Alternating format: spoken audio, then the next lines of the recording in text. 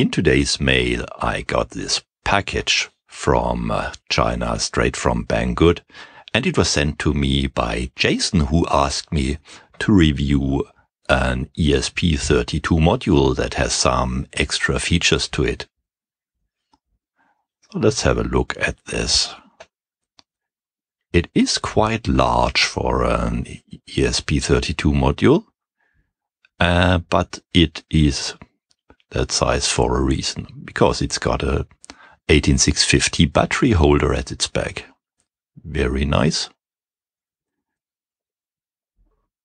And a power switch and a charge circuit, as it seems, and of course a USB connector that will connect to the USB to serial bridge, and of course the ESP32 module and an OLED display. So this thing screamed to me, turn me into a WebRadio, and I googled for ESP32 WebRadio OLED and found this repository on GitHub. So I will clone this repository to my ESP32 development virtual machine. And that will take a bit of time because my DSL connection is not too fast at the moment.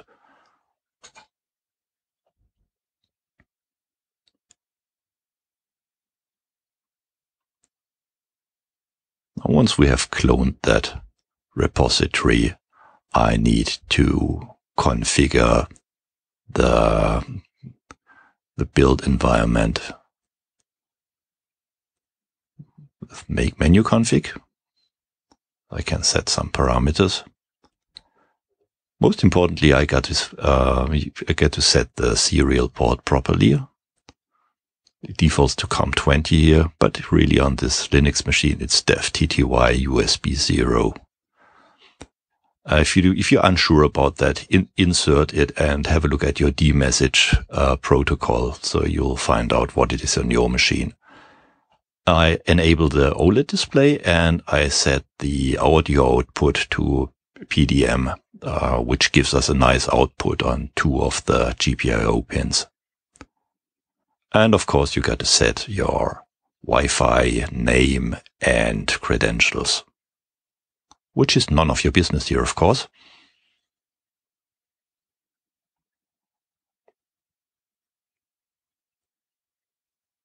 And once we've done that, we can save the configuration.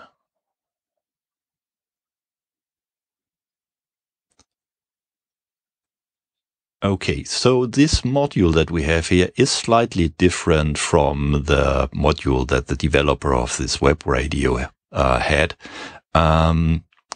So we got to change the clock pin for the OLED module to GPIO 4 and the data pin for the OLED module to GPIO 5. Otherwise, it just won't work. Right. One directory level up and then just go make. Now I have a rather slow machine for the build environment here. It's just a virtual machine running on an old Intel i3 machine, and the build process has been sped up 3 times here, so you don't have to wait all the way through it. But it still does take an awful lot of time. So if you get a more powerful machine, you will have less wait time than I do.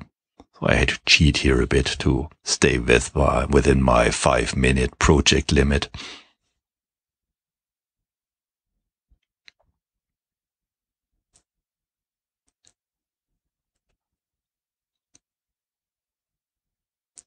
But then again, once this firmware has been built, we can flash it to the module with make flash.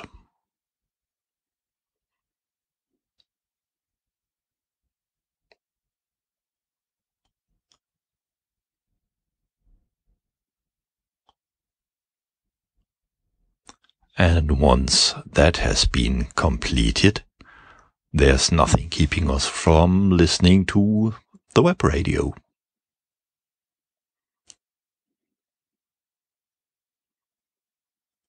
So if I power it on,